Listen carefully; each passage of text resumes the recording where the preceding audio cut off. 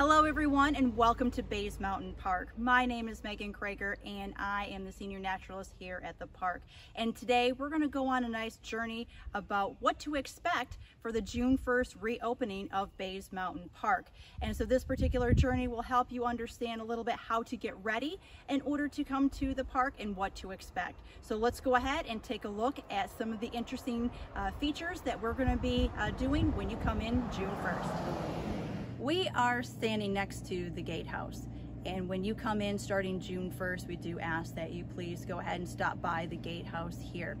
While at the gatehouse, you'll be greeted with a smile by our gatehouse attendants, and you will receive a park map with a bright colored sheet on the inside. This particular sheet will give you some information about what your next steps will be when you go ahead and go on up into the park area. Also too, there's some questions on this particular sheet that we would like for you to go ahead and look at and answer at that particular time as you're driving on up to the Nature Center itself. And so those that are going to be coming into the park, please stop by the gatehouse, show your membership if you are a member to the park. Also to please go ahead and stop here. If you are a non-member, the cost to get into the park is $5 per vehicle. As you can see, we're at the Nature Center at this point. And at the Nature Center, we are only going to allow a certain number of individuals into the Nature Center itself. And this will be allowed with an attendant at the front of the line, letting individuals into the Nature Center.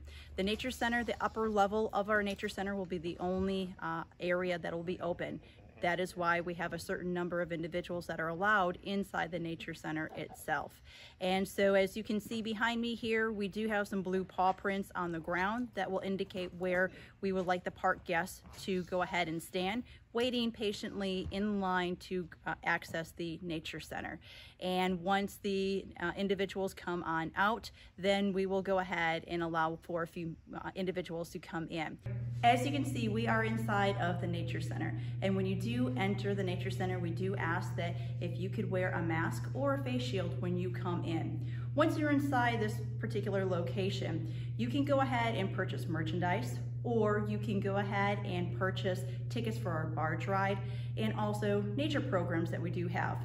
So when you enter the Nature Center, there is a one flow pattern that will be set up here in the Nature Center.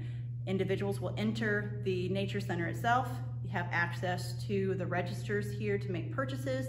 And then behind me, we do ask that individuals will go ahead and go around the gallery area in order to exit the Nature Center itself.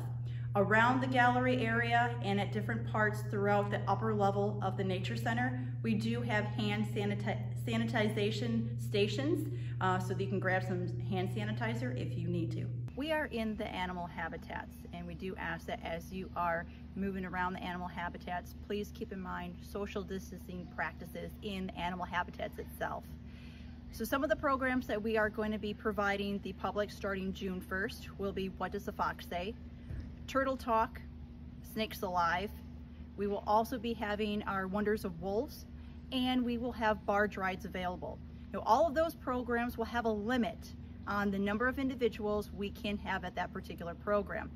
Due to CDC regulations, the limit will be 9 individuals.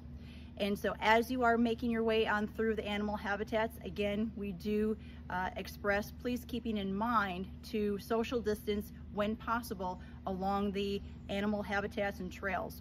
And when you also come into a program, the programs will be held for the Snakes Alive and the Turtle Talk will be held at the amphitheater. The Fox program will be held here at the Fox Habitat. The Wolf program, again, over at the Wolf Habitat itself, and the barge ride will take place at the barge itself.